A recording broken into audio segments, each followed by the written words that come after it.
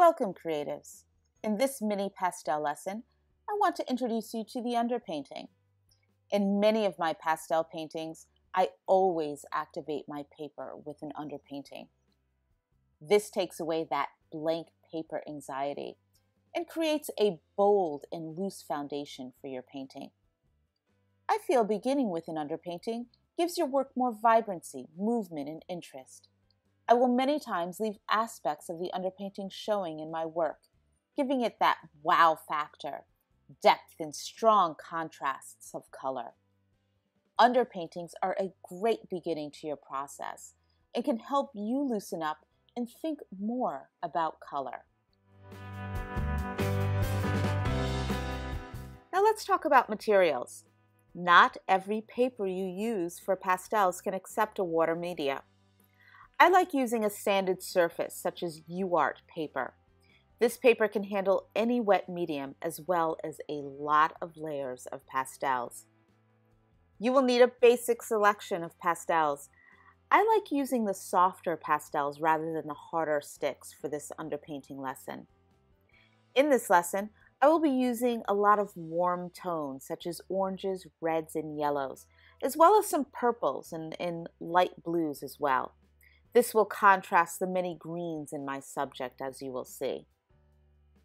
I will also be using just regular drugstore rubbing alcohol for the underpainting, the wet media.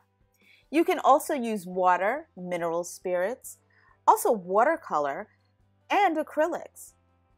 I use the rubbing alcohol because it dries quicker. You will also need a really inexpensive bristle brush. Do not go out and buy the most expensive brush because the sanded paper will destroy them.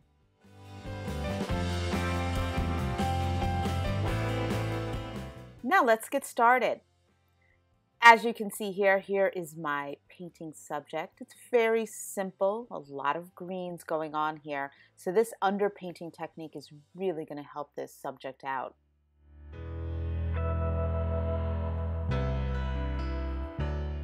So I'm going to start sketching in my subject. Now I'm looking at my photo and I'm not worried about detail at this moment. I'm just quickly sketching in the shapes that I see. I don't see trees, I don't see water, I see shapes. This will help you as you go through in your painting so that you're not too caught up in the details too soon. After I get my sketch in, I'm going to start really quickly adding color. As you can see here, I love putting violets and blues and pinks in my sky. I just love seeing that underneath the blue when I actually put in the actual color.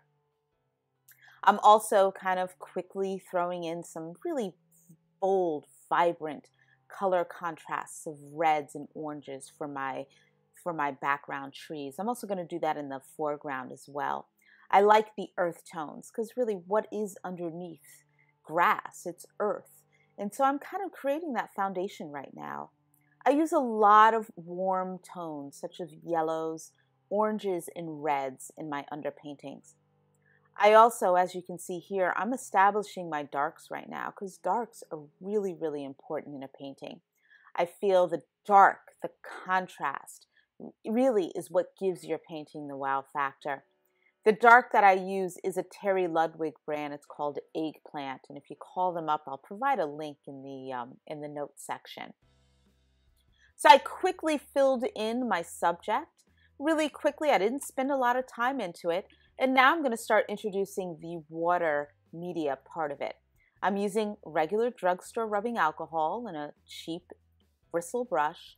I'm really loading the brush in with the alcohol, the rubbing alcohol, and if it drips, it drips. If you don't want it to drip, you're going to have to control it. I do hold a paper towel in my hand, so I do wipe the brush in between color.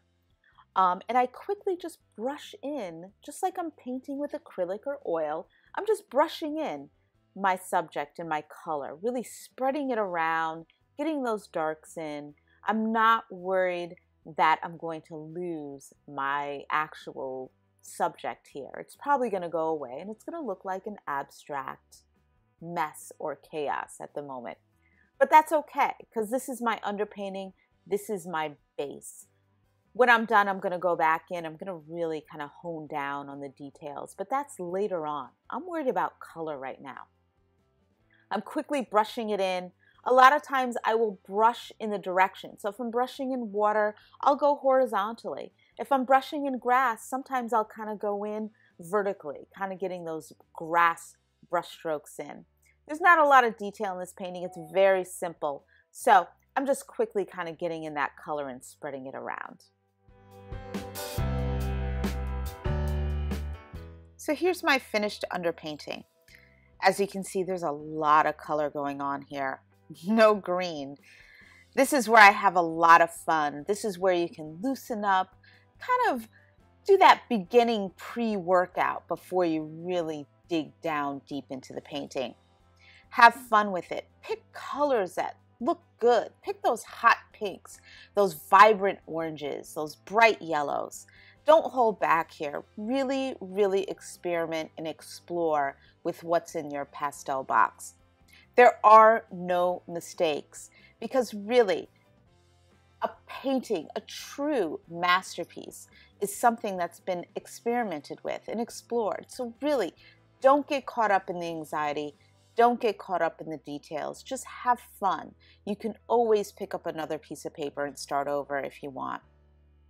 So after the underpainting, and I'll have another lesson coming up, a part 2 to this painting, so you can end up seeing the finished product, I will start introducing color.